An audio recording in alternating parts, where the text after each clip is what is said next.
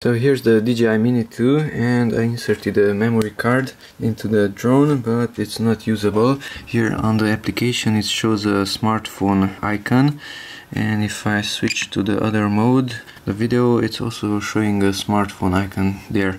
Okay, so to format the memory card, come here to the three dots in the corner, come to camera, and on the camera go down to storage, and here we have format, and it says SD card unavailable. It's unavailable because it's formatted in the NTFS file format and it's not accepting it. So format, if you don't have anything on the card, then you can format it. If you have something important on it, then copy it to your PC or wherever you want. So format the SD card. Let's confirm.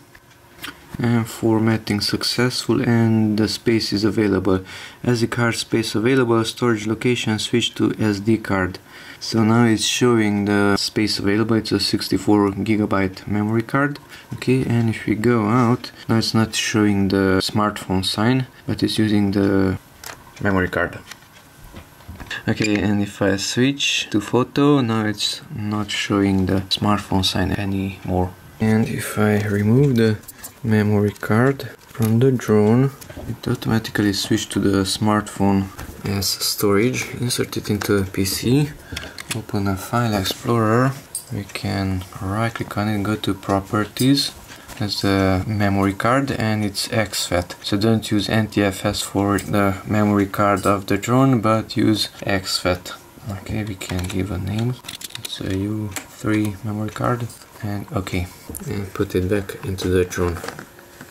Let's see what will happen here.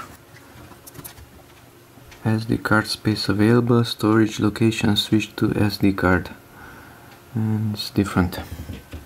So that's how to format the memory card of your Mini 2.